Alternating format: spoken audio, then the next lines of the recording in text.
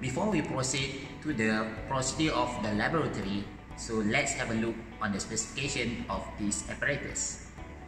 As what you can see here, we have a beam. On this side, it is in overhanging. Meanwhile, at this side, it is supported by two supports. First one and the second one. The total length of this beam is about 580. For the overhanging, it is about 140 mm. In between two supports, it is about 440 mm. As what you can see at this section, this is the cut section. From the first support to the cut section, it is equivalent to 300. Therefore, the remaining length it is about 140 mm.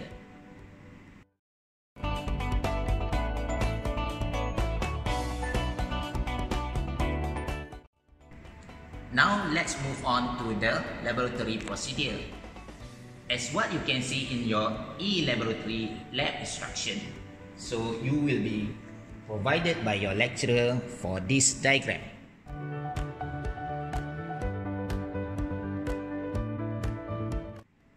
For this exercise, we will try to use this diagram. As what you can see from the diagram, it shows two main parameters. The first parameter is the mass. Meanwhile, for the second parameter is the position for respective mass. In our laboratory procedure, this is the mass that we are going to use.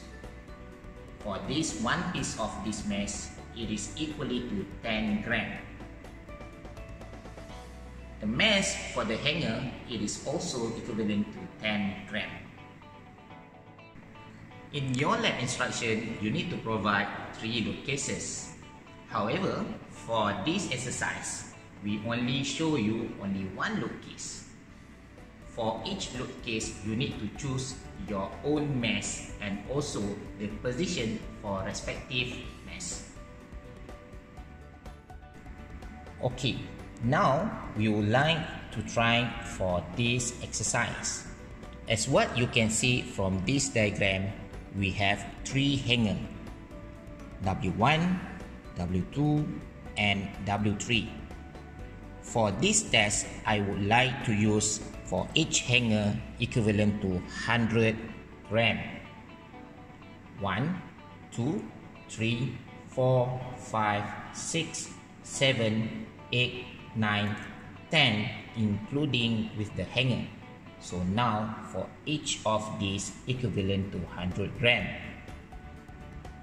For the position, you need to put your position for W1 between the tips of the overhanging beam to the first support. Meanwhile, for W2 and W3, you need to put between two supports.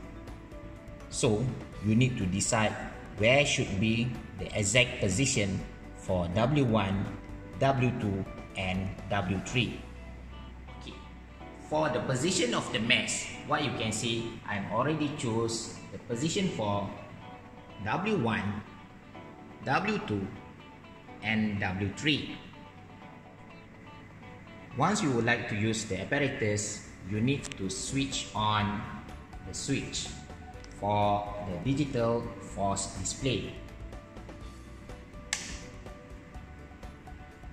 Then later, you will see this indicator. Then what should you do? You need to make sure that the system it is in messless. How? By turning this button to make sure the value of the forces will become 0.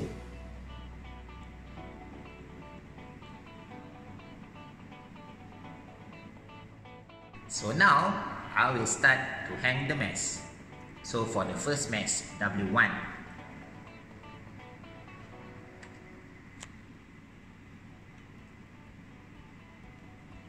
As what you can see when I hang the first mass, so this is the reading for the internal forces that has been recorded at the cutting section here. Then I would like to hang for the second mesh.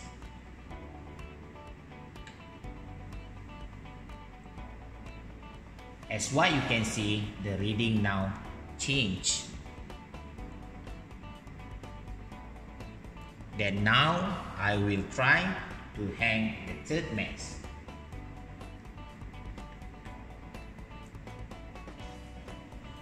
There you are. So finally, you will see for those three meshes and also the internal forces that has been indicated at the cutting section here is about 4 Newton.